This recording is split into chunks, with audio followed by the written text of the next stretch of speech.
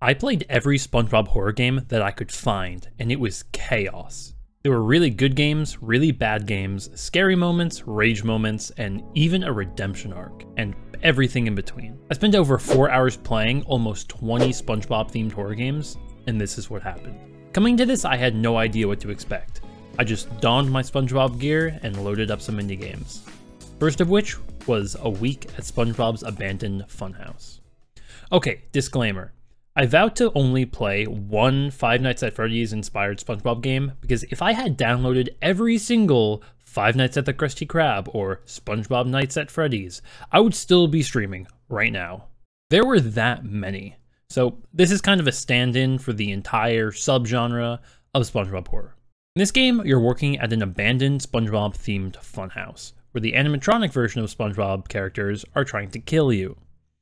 On the first night, you only deal with Squidward, who you give an electric shock to, and on night 2, it's just Squidward, SpongeBob, who you need to hide from, and Plankton, who kills you if you hide for too long.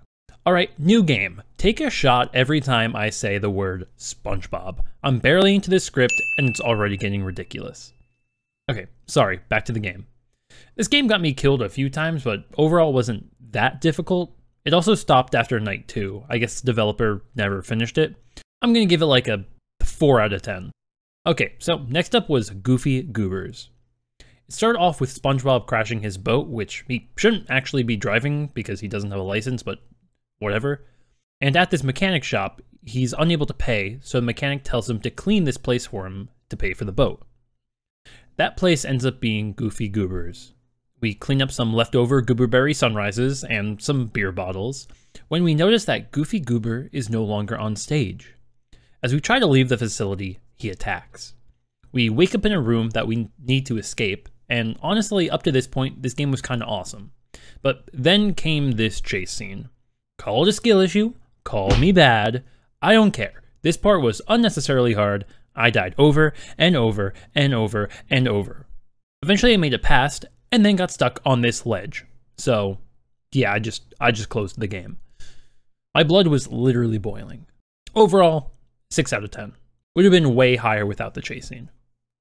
Up next, Krusty Zombies. To be honest, there isn't really a ton to say about this game. It's literally Call of Duty Zombies, but at the Krusty Krab. I mean, there was a mystery box, perks, pack-a-punch. It was just zombies. Definitely not scary, but was really enjoyable and just the kind of stress relief I needed after that last game. 6.5 out of 10. After that, it was time to load up Krusty's cellar. You load in, and Mr. Krabs tells you that he accidentally left the secret formula in a chocolate bar in the basement of the Krusty Krab, and he, of course, needs us to get it. So, into the cellar we go, where there are a ton of lovely young lady who want some chocolate. Once we find what we're after, we run into the biggest chocolate lover of them all. We escape him, return the formula to Mr. K, and that's it. Simple, not really scary. 5 out of 10. Good job. Real quick, if you're all enjoying this video so far, definitely consider subscribing. Helps me out a ton, and you get notified when I post or go live, which is actually when I play these games. Okay, back to the video. So, the next game on this list is Mr. Krabs and the Flying Dutchman. In this game, you play as Mr. Krabs looking for the Dutchman's treasure in this maze while also trying to avoid him. I'm gonna be real, this game is not great. You constantly have to hear Mr. Krabs walking, which I'm sure you've noticed by now is really annoying. Let's just cut that out. So you're going through this maze, and once you find one, you move at half your normal speed. This game's just frustrating. It's also not scary. 2 out of 10, because at least it's playable. You'll see what I mean later. Okay, so now onto one of the top performers of the night. This game is called Plankton's Plan. You start off by seeing Plankton walking up to Karen with this mechanical Mr. Krabs right in front of him. We press a button to launch him and get berated by our wife. Not that one! What the fuck is wrong with you? I can't even catch a break as a 1,000-foot tall monster! I don't want to hear it. It can't get more simpler than that, you fucking piece of shit. Hey! I went to college! And do I look like I give 2 fucks about your college, huh? Is it even true that you got your degree? You are a dumb loser I married out of pity and a loser I'm now stuck with for the rest of my life. Mr. Krabs is a better looking man anyway. No. Oh God, Plankton. Wow, that was brutal. Let's see what's happening at the Krusty Krab. Gotta make a Krabby Patty while Mr. K is greened out. We add the special ingredient, serve the patty, which is when we see the chum bucket explode. So we do what we must. We steal a cop's gun and check out the situation. Immediately, we lose our pistol, so we need a new gun.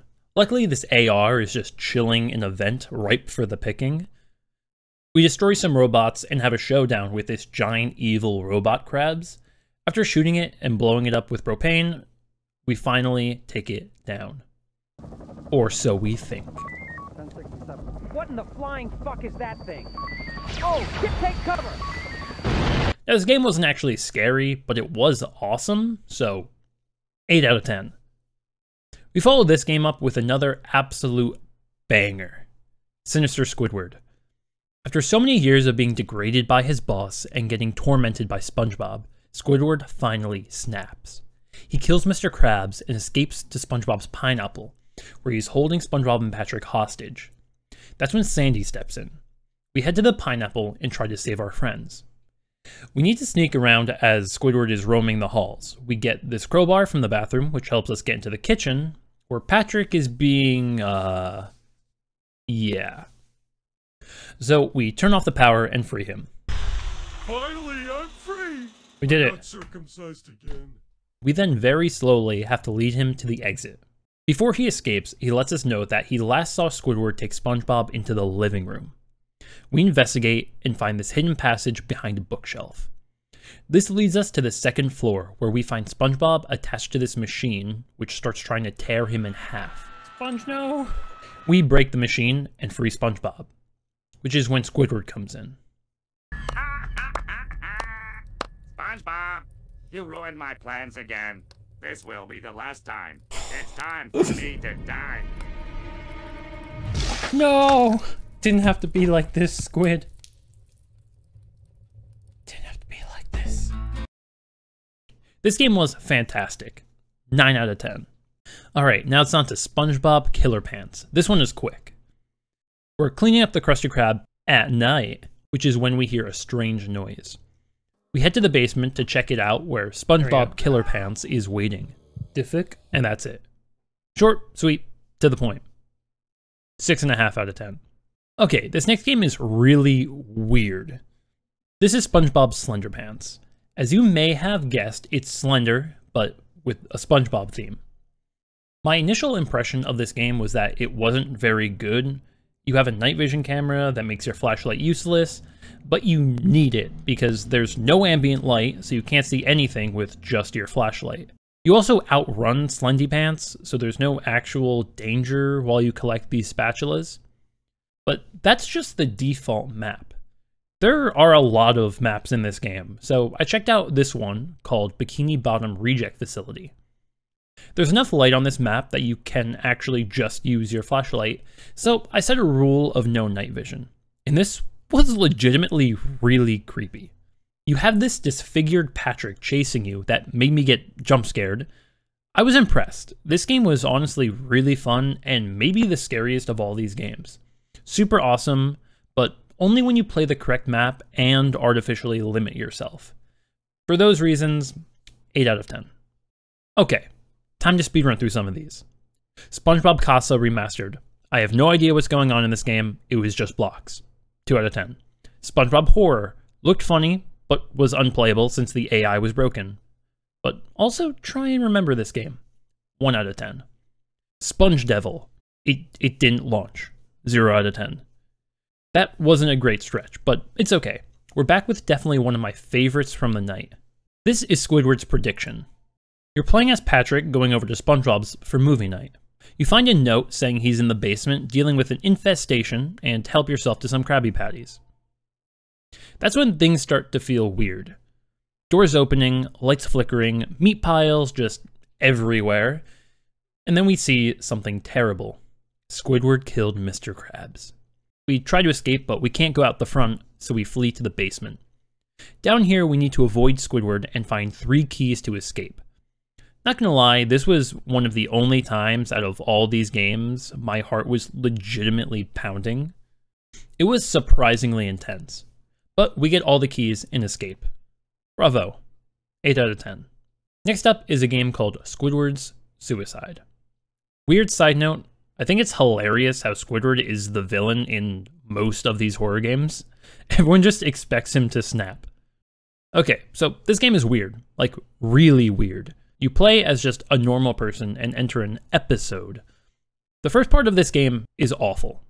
You have like 30 key cards and you have to just keep trying them to see which one works.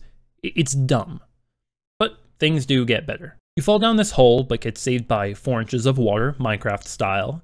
Then you need to sneak past a very wobbly Squidward. You then enter this area where it seems like you need to visit 4 scenes. The first of which is Squidward at a clarinet concert, where he gets booed off stage.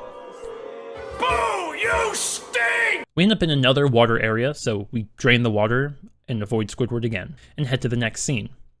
The crying scene. Here we see, well, Squidward crying, probably from getting booed off stage. Boo, you suck. Boo. Get off the stage. Sneak past him a few more times, and then we have to escape Squidward chasing us. We then are back in the living room, where we listen to a phone call, while Squidward stares at us from behind a door. And that's the end of this beta. It was weird, but had some good moments. I'll say like a 6 out of 10. Alright, we're almost to the end now. Only 4 more. Alright, so we have Nightmare at the Krusty Krab, which was surprisingly another Call of Duty Zombies clone. Except this time, we're killing a never-ending horde of hash-slinging slashers.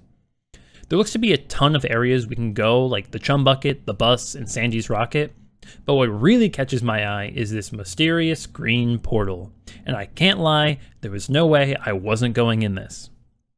And this led us to the Booze Cruise ending. I don't even know what just happened, but I'm driving along this road, listening to copyrighted music with a beer in my hand. I give it a out of 10. Okay, so this next game is just called Spongebob, and we're running from this thing for the whole game. We need to get 3 gas canisters, get the key to the lift, turn on the generator, and go down to the next floor, where this thing is chasing us. This game is more disturbing than scary, but unfortunately there was no way I was going to finish it. Sorry. 5 out of 10. Our penultimate game is Bob Esponja de Terror, or SpongeBob of Terror, I think. Yeah, this game is in Spanish, so I had to manifest all the high school Spanish classes I could in order to learn the controls. There's this camera where you can watch SpongeBob go around, and we have a couple of door codes and keys we need to escape. This game is unfortunately pretty unplayable, just because the AI is far too difficult. You can't progress because you can't go 2 feet without SpongeBob catching you. I like the concept, but poor execution. 4 out of 10. Alright, it's time. The moment you've all been waiting for. Bum bada bum bum bum bum bum bada bum bum bum bum bum bum bum bada bum bum bum bum bada bum bum bum bum bum bum bum. Okay, I'm done. SpongeBob Horror Rehydrated. This is a remake of a horror game we played earlier. The game with the broken AI that was unplayable with updated graphics, I guess, and an actual functioning enemy.